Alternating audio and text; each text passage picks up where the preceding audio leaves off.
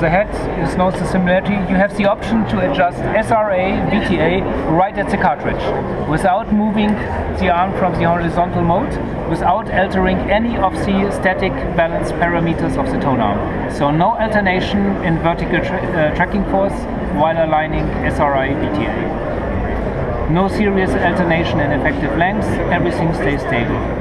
Then we are running two small titanium pipes into the main joint. Then the arm pipe, okay, for you, I show you a sample.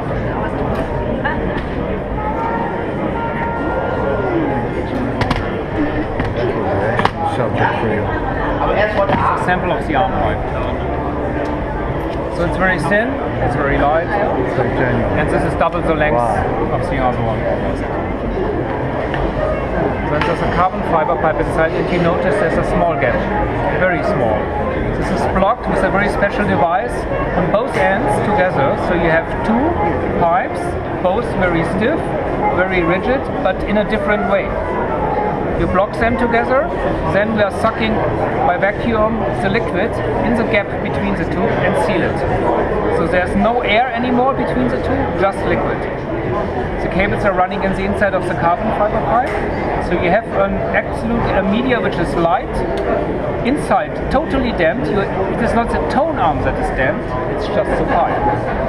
But all the mechanical coupling is only taking place on the outside, on the titanium. So you have a very fast energy transfer, something I'm always going for, but you have a transport media which is absolutely dead silent itself. Then you're coming to the bearing. In the bearing, you have the classical cardanic bearing or double gimbal, no unipivot, because I was going for fully dynamic balanced mode, which is possible in unipivot, but not really what I would like to do. Then you notice that the actual counterweight assembly is very small, and it's sitting very close to the bearing. This is possible. What you see there is not lead, it's much heavier. It's HD17. HD17 is tungsten powder pressed together under high temperature and high pressure, creating something with a specific weight between 17 and 18 kilograms per liter. 17. So it's heavier than mercury. Yeah. Mercury is 13.6. Yeah, it's much heavier. It's a bit short of platinum and of gold. So this enables us, even the shaft is made out of that. So we have high concentration of mass, very close to the bearing, resulting in a very low, for a 12-inch tone arm, effective moving mass in the horizontal plane. And furthermore, did you measure effective mass? Yeah. What is the range? With the head shell? With the head shell, 16.8 to 17. 16.8 to 17. Did you calculate or measure? Calculate and I tried to measure. And I succeeded. With the reference cartridge with known compliance? A cartridge with a known compliance of 7. Very stiff. 7. Compliance unit. Yeah. Published by manufacturer or measured by you? Published by manufacturer, not measured by me, but by the Technical University in Munich. So it was confirmed? Yeah, it was confirmed.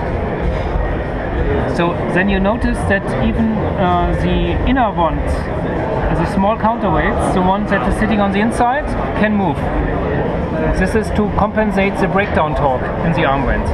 Every tone arm with an offset angle has a breakdown torque, because if you wouldn't have any bearing, it would just tilt over, resulting in a static force that is constantly pressing into the inner groove wall, resulting in increased skating force.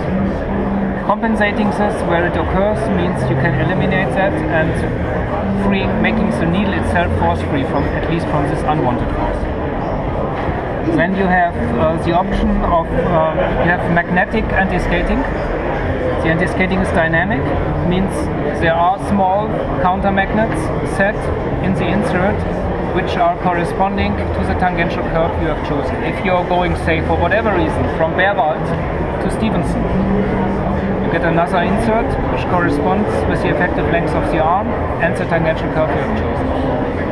And last, not last, you also have, of course, because by customer demand, so to speak, the option to adjust VTA SRA on the fly in the old-fashioned way by moving the arm up and down. I don't recommend How it. many but it's there. millimeters up and down? Total Up and down, maximum of 20.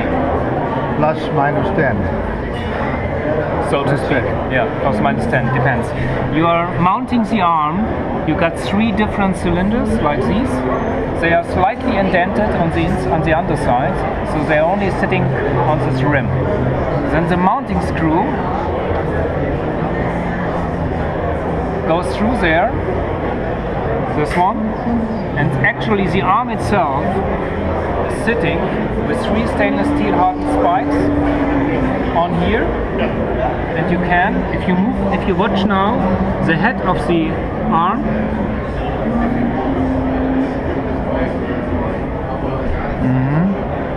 you can level the bearing of the tonearm independent from the plinth it is sitting on. Oh, wow. Do you have a piece of paper? Paper. I want to sketch. Also, yes, What's the last And then you had one? the tracking force with that yeah. cylinder on the right there. Yeah. This is the adjustment. This is a nano positioner. This nano positioner means this is so incrementally small thread there. You need 6.5 revolutions for 1 millimeter. This is actually not coming from audio. This is from nano optics, and it's made for adjusting mirrors very precisely in laser technique. And you're using it for? And I'm using this for setting the tracking force. And that's by putting it in that cylinder. Yeah, and the cylinder, this is not assembled here. I didn't want to show it yet. Yeah. This is actually, this is moving. There's another cylinder, you see it here, which is moved while turning this one. Right. And then there's a magnetic arm which goes very close to the bearing on the underside of the shaft carrying. And that's for the fine tuning of it, and you do the rough tuning with the counterweights. Yeah, you balance the arm once with the counterweight. Right. You balance it to the point that you are stable. Right. This is dynamic balance mode. Right. And then the tracking force is not set by moving the counterweight, but just by moving the magnetic arm. Right. So the dynamics of the arm don't change. Right. Okay. Excellent. It's comparable if you see, you take an arm like the FR Fidelity Research arms of yesterday's, Yep. and they do apply the tracking force by spring. Right. Which is born to resonances itself, which must be damped, which is in the Fidelity Research arms, but it is only damped by grease that is putting around the spring. It's a large spring.